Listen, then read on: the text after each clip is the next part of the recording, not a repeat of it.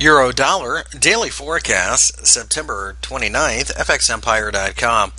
The euro dollar, as you can see, did fall during the course of the session on Friday, breaking the bottom of a hammer from the Thursday session. This shows more weakness, shows that the euro is in fact ready to go to 1.25 and probably lower than that. Based upon longer term charts, we could even see moves down to 120.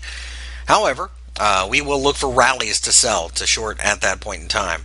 Although we may just continue lower and breaking below the bottom of the range for the session, which in and of itself is a selling signal also.